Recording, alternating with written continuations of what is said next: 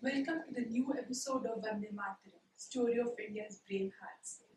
Nana was born as Nana Govind Tondu Pant on May 19, 1824 in Venu, Maharashtra, to Narayan Bhatt, a well-educated Begini Brahmin, and his wife Gangabai, who was a sister-in-law of the Peshwa.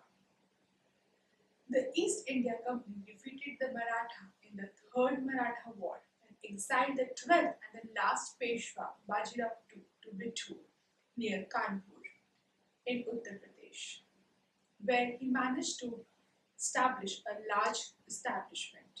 Nana's father was made a court official in Bittur, while Rao II, who had no son, adopted Nana and his younger brother in 1827.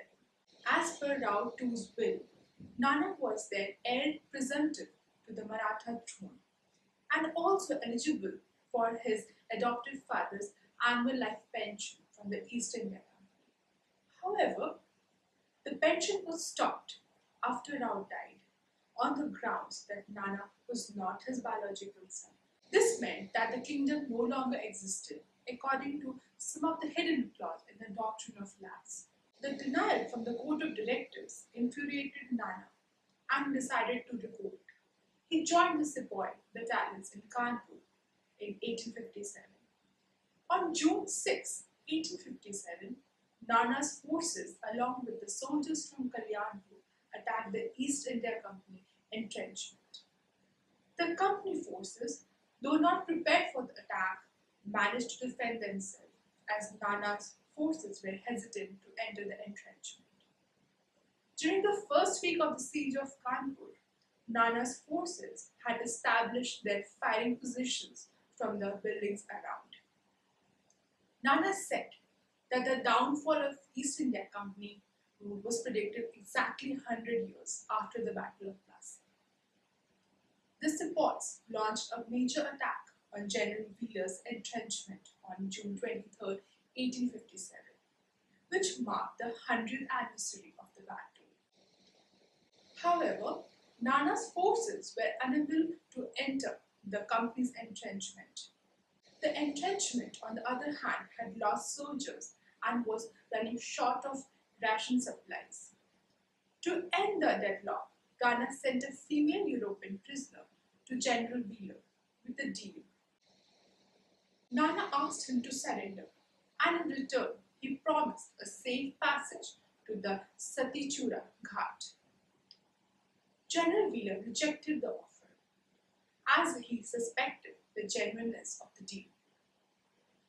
Rana then sent another female prisoner with a signed note, and it was accepted. At the Satichura Ghat, Nana had arranged boats for the departure to Allahabad. At the ghat, there was a huge crowd that had gathered to witness their former master's leaving. A possible gunshot from the high banks led to a huge massacre at the ghat.